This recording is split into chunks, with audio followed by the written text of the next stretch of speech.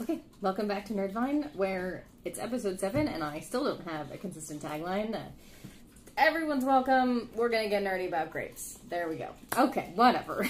Let's talk about a white that, like Merlot, which we just discussed, is fairly easygoing and can have a lot of expressions, and you can get really decent quality for not a lot of dollars. So which wine is that, you ask? Sauvignon Blanc. Sauv Blanc, as it is frequently shortened, is an aromatic white grape, and we know what that means now, thanks to the vocab lesson, that is normally expressed as fresh, herbaceous, pretty acidic, with some nice, refreshing citrus notes. Like seemingly every other grape we've discussed, it's considered a French varietal, but it is also grown in New Zealand, Australia, Chile, South Africa, and the US. The French, not surprisingly, make some specific Sauv Blancs under very particular names. That was a kind of a convoluted sentence, but it's kind of like Champagne. It's 2 or 3 grape varietals made in the Champagne region. Sancerre is Sauvignon Blanc made in the Sancerre region of the Loire Valley, and Puy-Fumé is Sauvignon Blanc made in the Puy-Fumé on the other side of the Loire River from Sancerre. Well, fun nerd fact, Puy-Fumé is actually the combination of Puy-sur-Loire, which is the actual village, and then Blanc-Fumé is like the local name of Sauv Blanc in that area. Fumé meaning smoked or smoky because of some of the flavor characteristics we're about to get there. Both of these areas make Sauv Blancs that are typically high in acid, lots of green apple, some herbaceous notes. I usually get it as grass. Some people will get it as like asparagus. And then the minerality that can be perceived as salty, but is more frequently like if it were really delicious to lick a wet rock, like a good way. And then flinty, hence the smoky reference. So like when you strike flint and you get a little bit, you inhale it, you can kind of taste it. That was a lot, but when isn't it with wine and the French? And we love it, right? Right, we love a lot. Touraine also makes Sauv Blanc, and these tend to be very fresh and very fruity and run a little bit more inexpensively than the first two. Did I just say more expensive? I meant less expensive. They're less expensive. We're not done with France yet though, because Bordeaux also makes Sauv Blancs, from the inexpensive and fresh to the ageable that can develop some honey or nut flavors in the bottle. Typically for the ageable Sauvignon Blancs, it's because they're blended with Semillon, and we'll talk about that in a video sometime from now, honestly. As we move to the south of France, it gets a little bit trickier because you need the climate to be cool enough for the grape. It needs a cool to moderate climate. But if they find the cool climate, typically at a higher altitude, the fruit notes will tend towards the tropical notes, so maybe some passion fruit or even like tropical citrus like grapefruit. Marlborough, New Zealand has actually also become like a main point for Sauvignon Blanc production. So much so that sometimes it can be easier to find a Marlborough Sauv than a French one. The rules and regulations in New Zealand also aren't as strict as France, so there can be a little more, I'm gonna say like a crazy cowboy attitude, but an open attitude towards experimentation and really playing with the grape. So you get harvesting from different sites and then blending and then harvesting at different ripeness levels and blending those. Experimentation with like oaking, even like a little play with time on the lees. Subsequently, you can get really fun Sauv Blancs out of New Zealand. You can also get like wildly different Sauv Blancs from seemingly the same area.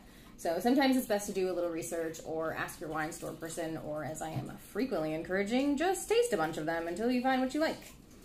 I'm honestly not going to go into the other regions in this video. I feel like I'm already a little bit longer than I try to keep the video lengths, and I haven't even started drinking yet.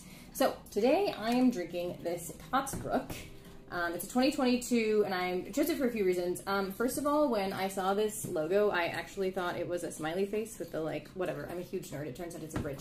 And second, Rossendale Winery has a variety of fun facts that my computer is not turning on to tell me, but basically it's all estate grown, and the couple who owns it is very into conservation and trying to do all of their vineyard stuff environmentally friendly. It's pretty much everything that I want a vineyard to do as like a baseline of being good people making good wine. And of course, it was 14 bucks, and I wanted a moderately priced summer wine because it is like, when you're watching this video, who knows what the weather will be, but right now, at the time of filming, it is super hot and super humid. Like, I didn't even bother trying to straighten my hair. Now I'm just thinking of this time that I gave a guy directions and I said, go straight, and he said, never, which was a great answer, honestly. Okay, so we have, this is nice and light. I mean, on the video, as I'm looking at it, it almost looks like water. I promise there's some color to it. Do a little swirl. That's gonna be crisp. I actually get the asparagus this time. Like it's the grass, but I can kind of get the asparagus. I think I doomed myself earlier.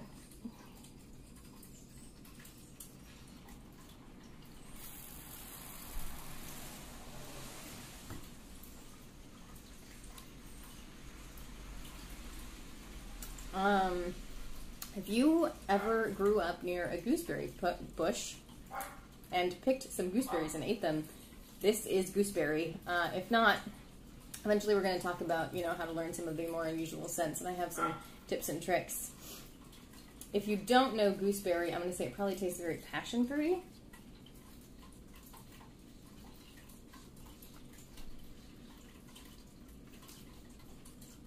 I get a really interesting undernote. Okay, if you tasted currants, you're going to get currants. And if not, it's probably just going to taste almost like if you've ever eaten a grape stem, not the bitter part, just the very rich, savory part. Definitely citrus notes, although I'm not, maybe grapefruit?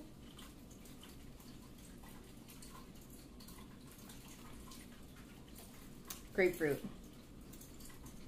I don't get a ton of minerality on the fish. I definitely, though, get that herbaceous quality. So, like, I just am chewing on some sweetgrass.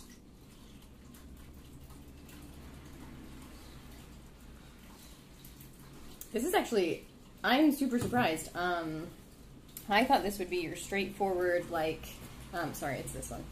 I thought this would be your very straightforward, like, lemon lime, grass, wet salty rock. And it was not. This is really good. So, honestly, if you can catch it on a sale, or, I mean, like I said, I think it was 14 bucks. Solid, summer, refreshing white. Cheers.